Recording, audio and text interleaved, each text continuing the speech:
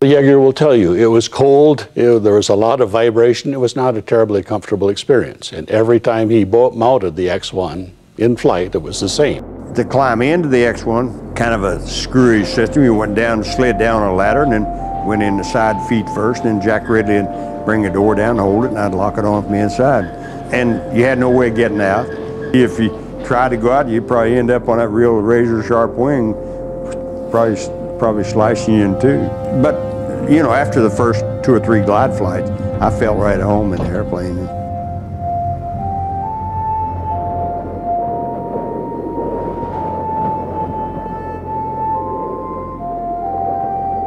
In a series of carefully graduated flights, Jaeger inched the X-1 towards Mach 1. And then, just 36 hours before the scheduled breakthrough flight, something happened that would threaten to scrub his chances permanently. He was out at Pancho Barnes Happy Bottom Riding Club, which is only about 2 miles from here, and was, yes, horseback riding that night. He was coming back in. It was just after twilight. He thought the gate was open. He slammed into it. He went down and cracked 2 ribs, patched them up in town, and like any pilot would do at the time, didn't say anything about it. The X-1 door, when it came, you held it against it. You had to take a lever and lock it just like a bank vault. Well, I couldn't do it. I was so hurt so bad. I talked to Jack about it. He's the only guy that knew it, that I was really hurting. And he said, let's take a look. He got this 10-inch piece of broomstick. He said, and if you stick it in with your left hand in this lever, and then you use your left arm to close that lever. And that's exactly the way I did it. We have been looking for that broomstick as an artifact ever since, but it has disappeared to history.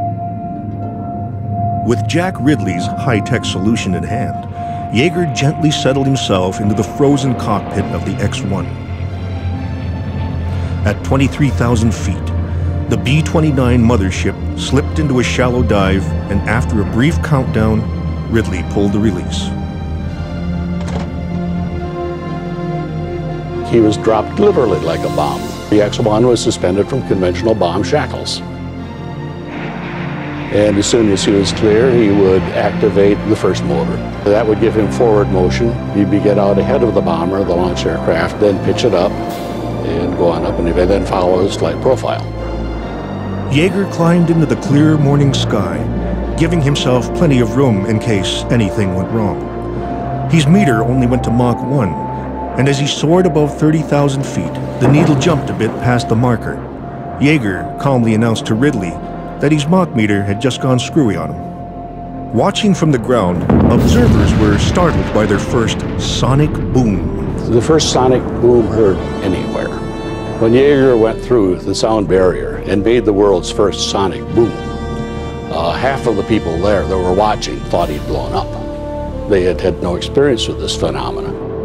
Jaeger was still climbing straight up, with the transonic buffeting smoothed out and his controls responding perfectly. He glided the X-1 to a perfect landing on the lakebed. Chuck Jaeger had dispelled the myth of the sound barrier. Almost immediately, Walt Williams received a high-level phone call informing him that his program had just been reclassified top secret. The floating tail and other innovations that made the flight possible were to be kept from the public until further notice. This dusty ride on the Muroc flight line would be the only parade Chuck Jaeger would receive.